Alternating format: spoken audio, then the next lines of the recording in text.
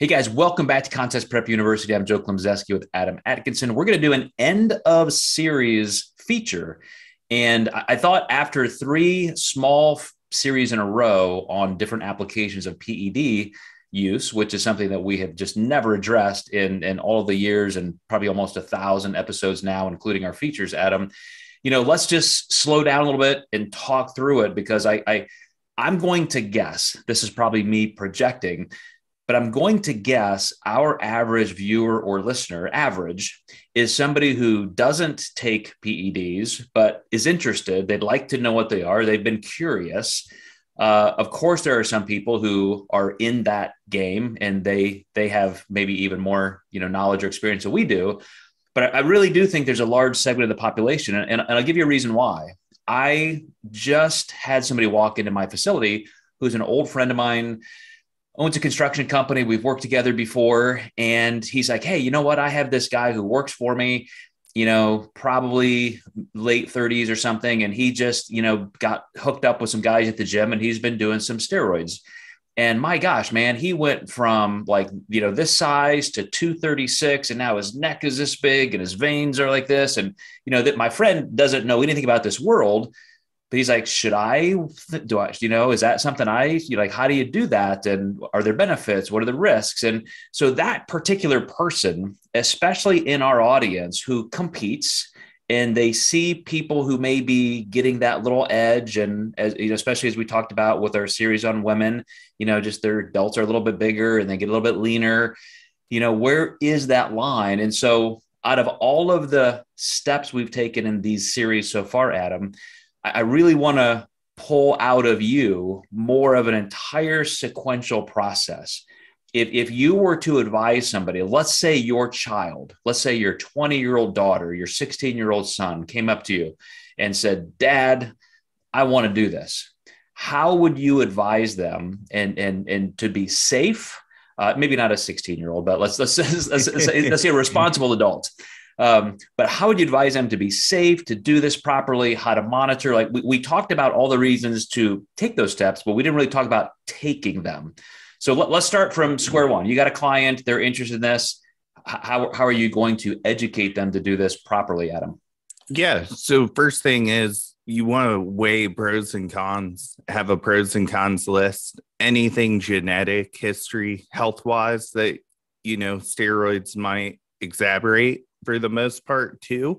So, if you have a family history of heart disease, it may be something that you want to consider not doing. Or if you have a liver disease in your family, that could definitely be an increased risk. I actually had a girl planning to do a cycle and we did her blood work. And I said, there's no way you're ready to start right now. And I said, are you okay with that? And she said, that's why I came to you, because I knew you wouldn't let me do it unless I was ready. And she definitely has a lot of time that we need to pull the liver enzymes down before she even considers. And also, I would just like to make sure those elevations stay down by themselves without any supplements, to make sure there's not any kind of underlying issue that maybe she should get checked out. But you really do also, if you can assume something can go wrong, assume that it maybe will. Even if you know what you're doing, you might get gynecomastia, you might get some voice deepening, and you have to really have a conversation with yourself. Are you willing to stop if those side effects occur? And are you willing to take breaks or stop and reevaluate your plan along the way? These things are not necessarily physically addicting, but I think they are mentally addicting. Anytime you can look a certain way, just like when people get Botox, they usually keep getting Botox because it makes them look better. So at the end of the day, I think a lot of people have a hard time stopping when the time comes to stop. Mm-hmm. So you have to consider that before you dive in and just, really try to set some long-term goals for yourself. Do you want to be married in 10 years? Do you want to try to have a family in 10? Now, I think that's something that gets confused a lot, is fertility and drugs. And we have to remember, if you haven't tried to have kids before, like, you just don't know if the possibility is really possible for you. But very rarely do I ever see it interrupt, being able to have a family. I think that gets thrown around too easily. There's so many people who haven't done drugs that, have to have IVF to have children anyhow.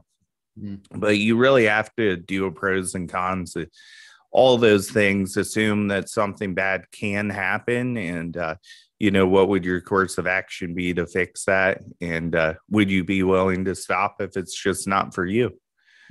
I'm just thrilled that you started here, Adam. And it's one of the things that I mentioned to my friend who just left my building.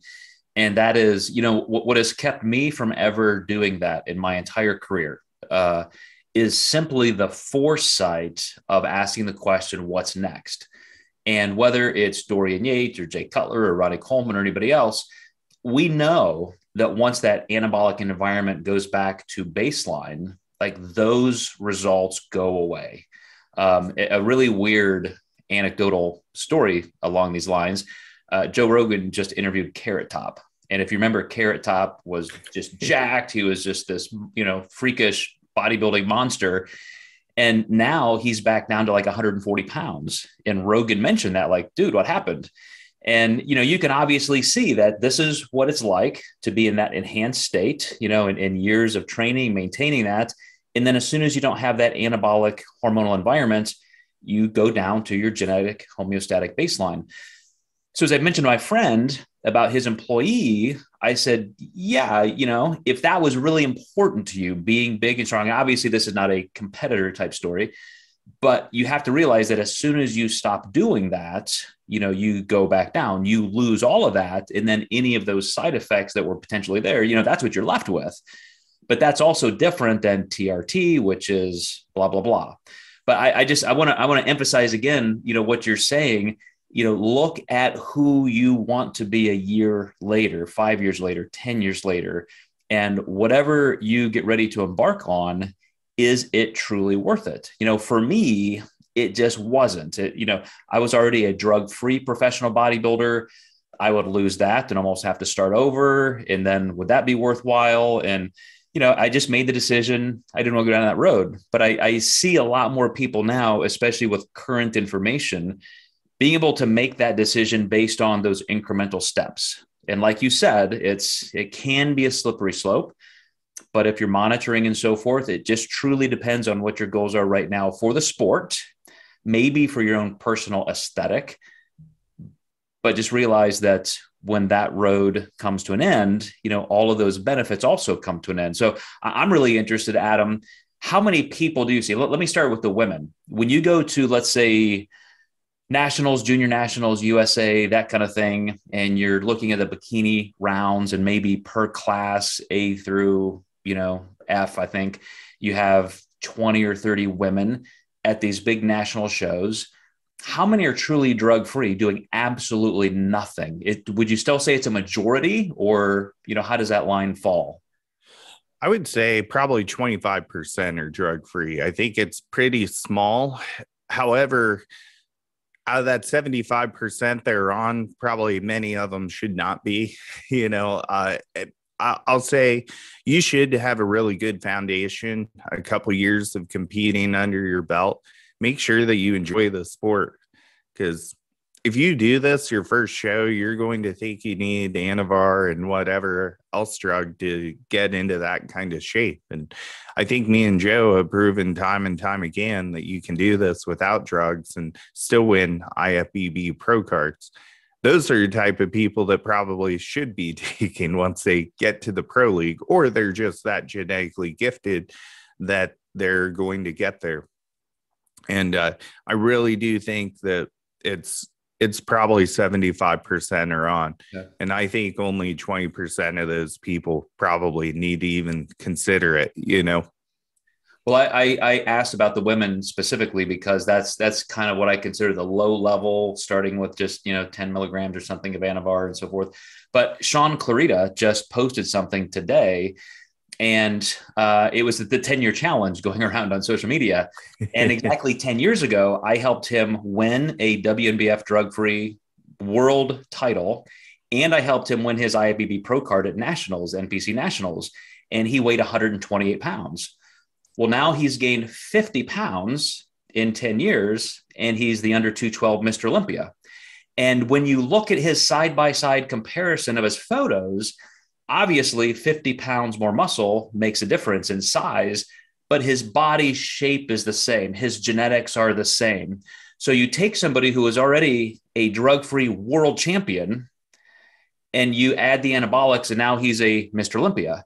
You can take somebody who's got poor genetics. I mean, I have very average genetics. I'm a mixed bag, strengths and weaknesses. You put 50 pounds on me, I'm not going to be Mr. Olympia. I probably won't even become an IFBB pro because I just, genetics are still the foundation. And I think that's another real hard variable to look at when you start down, because moralistically, philosophically, I'm not anti-PED, but I think we do have to have those safeguards. You don't want in the MLB, for example, home run champion with an asterisk or something like that. Then in our sport, we know where the lines are for drug-free organizations and untested. So again, I'm not on one side or the other saying this is horrible or this is right, this is wrong, but I am concerned about people's physical health safety and just those long-term decisions. Is this something that you're truly going to be okay with? And can you be responsible and take those steps one at a time? I think one thing that was interesting about Sean too is, a lot of people when he was a bantam still said he was not natural. And there's just freaks out there, guys. And we can argue all day on the internet or make thousands of YouTubes on who we think is natural or not. But at the end of the day, there's so many people that are naturally talented in other areas, music, bodybuilding, tennis. It's just not that far-fetched to me that people are going to be bigger than other people. But when people were calling him not natural, and then he did become unnatural, it was amazing how much that guy grew. And I believe he worked with John Meadows when he switched, and John was an excellent coach if anyone ever followed him. So yeah, Sean made some great transformations. One thing I wanted to note on too is Doug Miller just rode like 190s for 12 yesterday.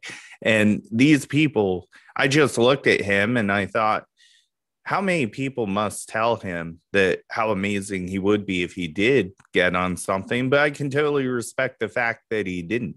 The bad thing is 1 million people are just going to argue that he's not natural until the day he dies, but I guarantee if he took something, he'd probably be Mr. Olympia, Well, there are a handful of clients in my career that I have told them, and this is rare because I again, would never try to encourage somebody to do something where I don't feel like they're responsible enough to make this decision or they have enough information to make this decision.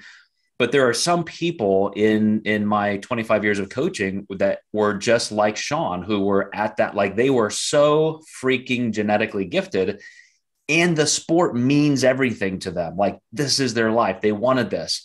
And they were the ones I said, not telling you to do this, but if you went to that side, if you actually started responsibly taking PEDs, you would be in the top 5 in the Olympia in the next 3 to 5 years. There's just no question. And yeah, bringing up somebody like Doug Miller, one of those guys, obviously, clearly that would happen.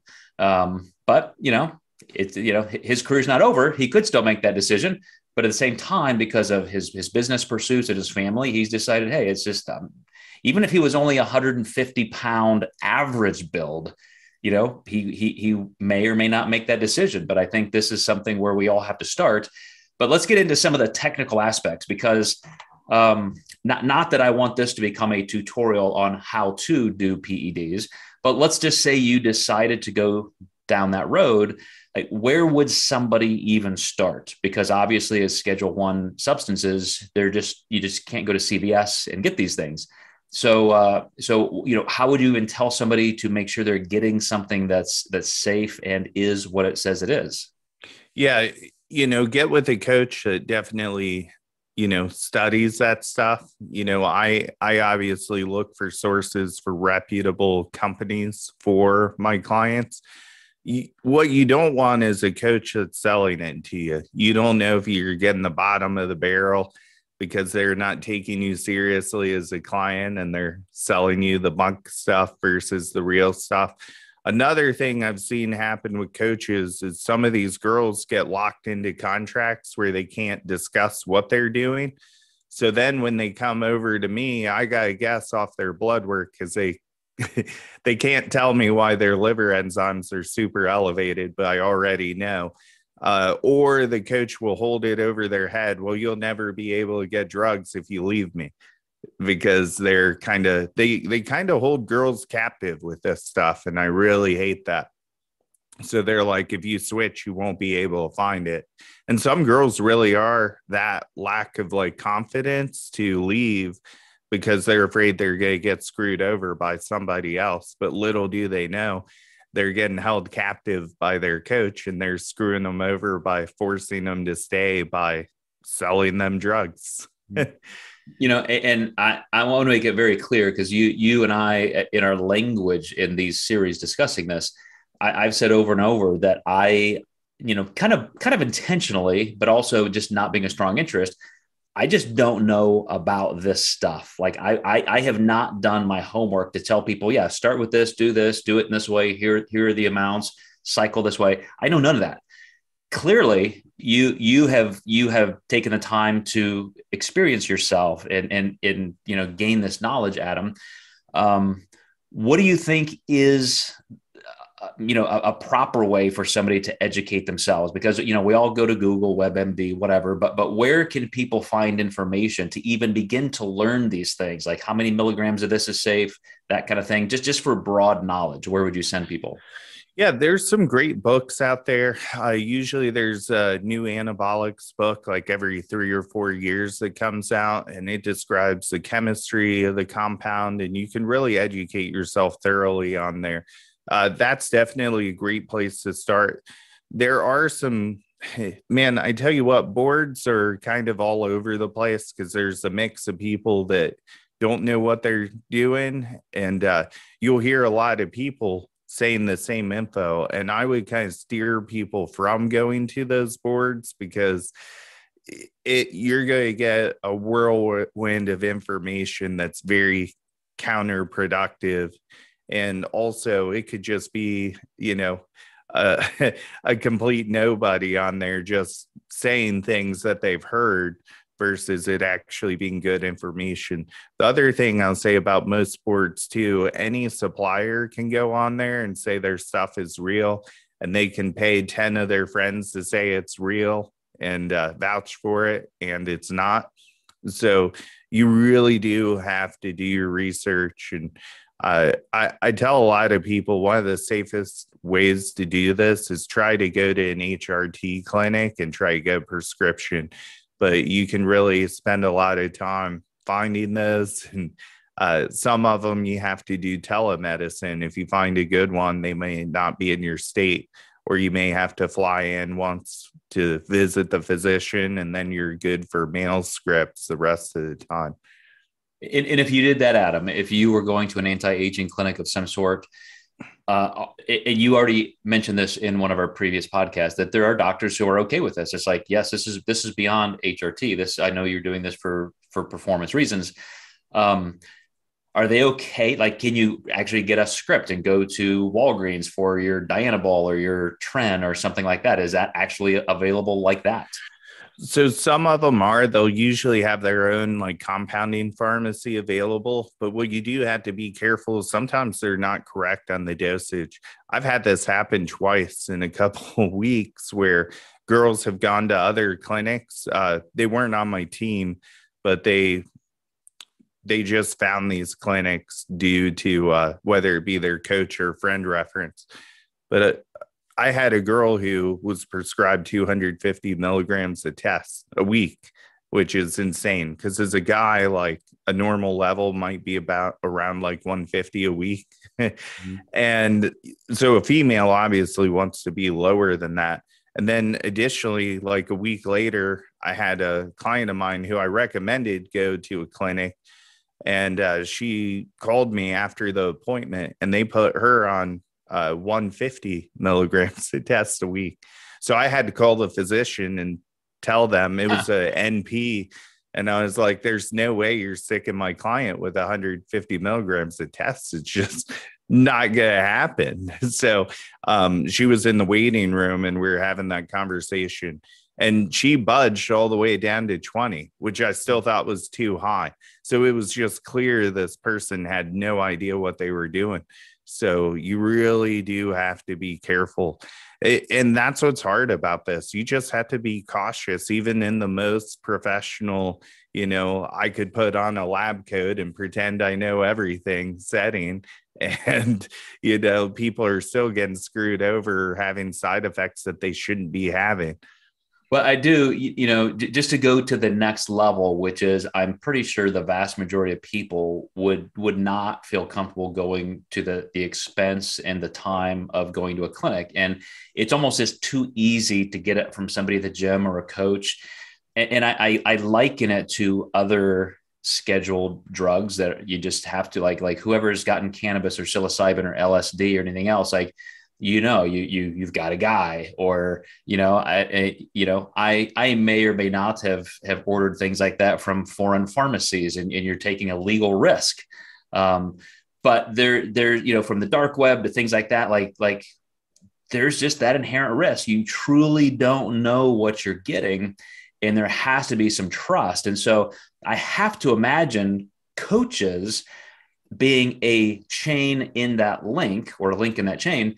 You almost feel like, well, they have other clients and they haven't died and they're truly getting the effects of the anabolics. And so I can trust this person, but even that person has to trust their supplier, who has to trust their supplier. And who knows when a bad batch of something comes through, and that is just one of those inherent risks. Maybe it's low, but it's there. I've had companies we've tested before, and then down the road, they get a bad batch. And it's just really up to the coach to monitor that and, know what to expect when you're on cycle. And you mentioned something that was interesting to me is, everyone does have a guy. I've had clients who want to try their friend's guy because they're like, her results seem so much better than me.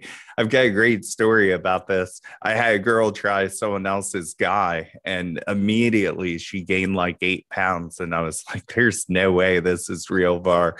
So I just got curious. I got on Instagram and I saw her friend. Her friend was huge, but she also had a crap ton of virilization. So I just said, you don't want to use her guy anymore. And, if you really look, and like one of the girls had posted a reel, and it was actually her real voice. It wasn't like a voiceover, but you almost would have assumed it was. So I was like, you don't want to use her guy. Trust me. I said, within the first week, I can already tell this isn't real.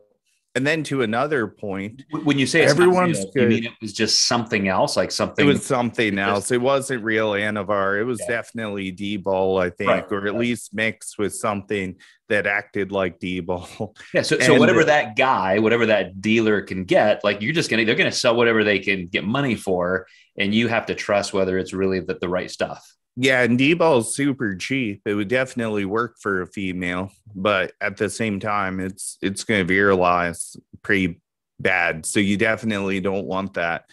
Also, you always have to keep in mind, one thing that kept me from doing anything crazy was, unless I was guaranteed going to look like Mike O'Hearn after I was done, there was no purpose in me doing anything like that. And you can ask Ronnie Coleman what his cycle is, Dennis Wolf, any of these guys. Chances are, if you do what they're doing, you're still not going to look like them. Right. And that's, everyone wants the magic cycle, the magic potion. But so often people don't realize on these higher ups, a lot of times these coaches are paying these athletes because they are that darn good. it is, when you see these coaches that post the same athlete all the time, it looks like they don't even have anyone else. That's their bread and butter at the end of the day. They're paying them to be on their team. Yeah, and believe me, if you do what they're doing, you're not going to look like them. Yeah. So let's leave this aside for a second and assume you can get great stuff. It's safe. It's pure. You can trust the whole process. I don't think I'm doing anything to implicate you where you don't want to be implicated, but you're obviously somebody who knows this now, like and clearly for a while. Are you comfortable? Like if a client says, or even if I said, "Hey, Adam, here's what I think. I've got this client."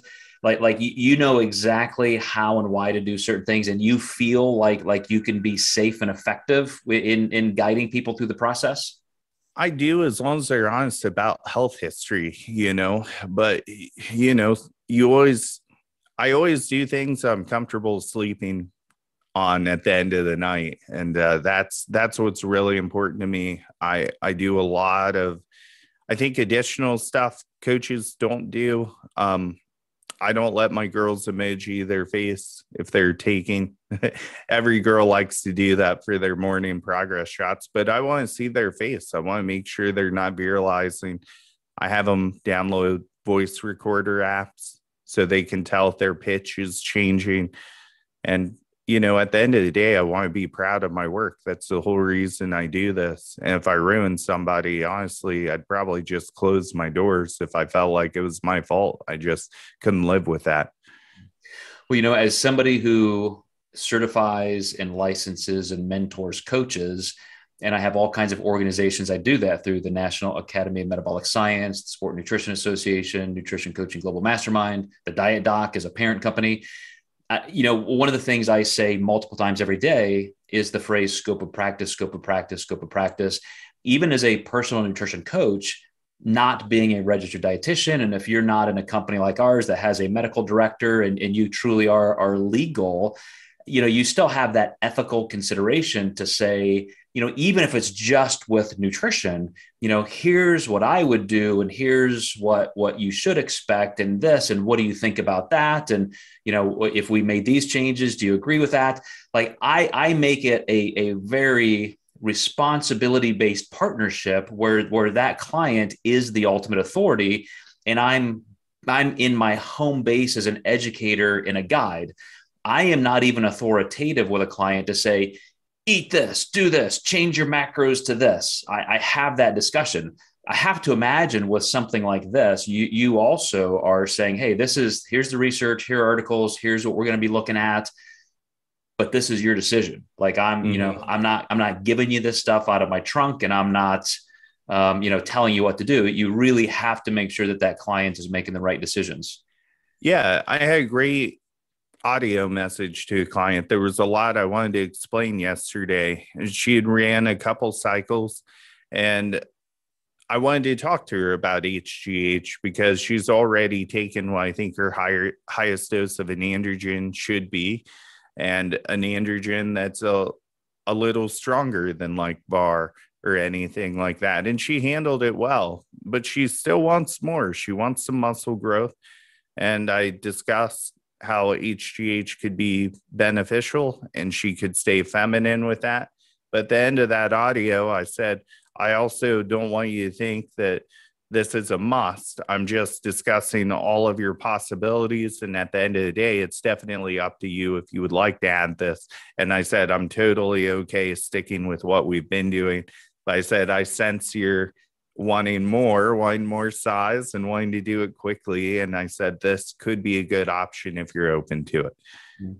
And isn't that maybe just kind of ending on a philosophical note, maybe a siren song warning in that, here's what I've done so far and it's worked. I've done this and now I want just a little bit more. And man, I got to nationals this year and almost won, got first call out. So maybe just a little bit more. And then maybe if we just add this, and then all of a sudden, how far are we willing to go in pursuit of what? Like, what is the ultimate goal? What would that perfect win and career look like?